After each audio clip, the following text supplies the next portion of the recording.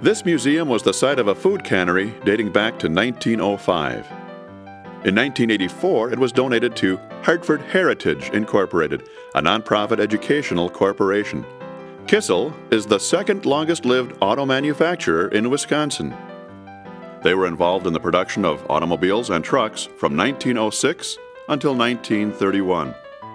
The facility then was used as an outboard marine engine plant for Kissel Industries to supply boat motors for the Sears and Roebuck Company until it was bought out in 1942 by West Bend Aluminum Company.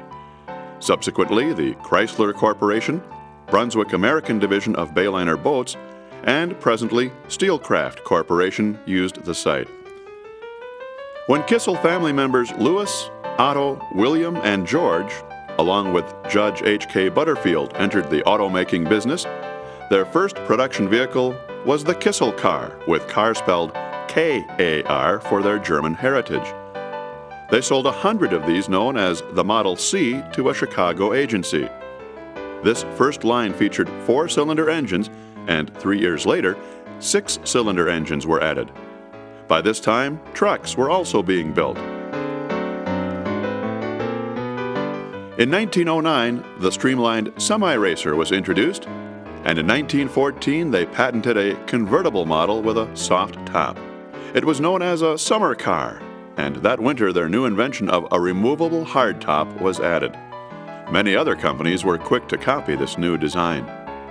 By 1918, the second year of the United States' involvement in the First World War, Kissel engaged in production of trucks as ammunition carriers for the Army.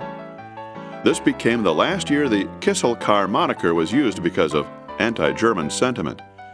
The radiator medallion, Kissel car, every inch a car, was changed, showing Mercury, the Greek mythological god. It was in 1918 that Kissel started producing speedsters. These progressive models were very sleek in design. Painted the color of Kissel chrome yellow, they were quickly nicknamed the Gold Bug. These were popular at the time with many Hollywood celebrities, including Fatty Arbuckle and Amelia Earhart. In 1916, they discontinued making the 4-cylinder model, and beginning in 1918, Kissel began using the term custom-built for its larger models. By this time, the Kissel car was known in the trade as a custom-built car, as it was manufactured and not an assembled car. The company claimed that 90% of the car was made and produced at their factory right here in Hartford.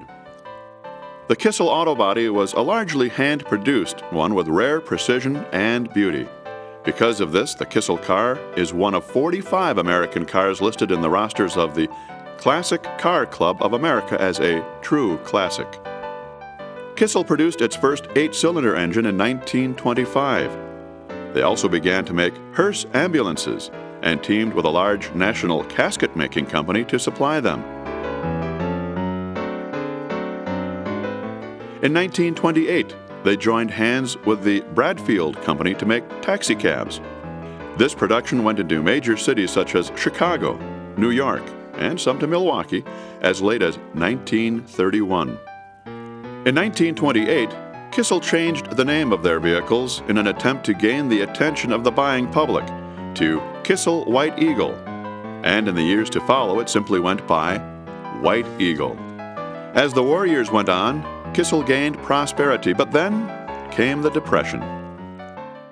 Kissel was badly hurt by the stock crash of 1929, and the Kissel Motor Car Company went into voluntary receivership in 1930. The following year, Kissel tried to stay afloat by going into business with New Era Motor Incorporated and helped produce a front-wheel drive vehicle called Ruxton, but this was short-lived. Out of the 35,000 estimated vehicles produced in the 25 years of the life of the company, less than 200 remain in the world today. This museum has the largest collection with upwards of 25 vehicles at any one time.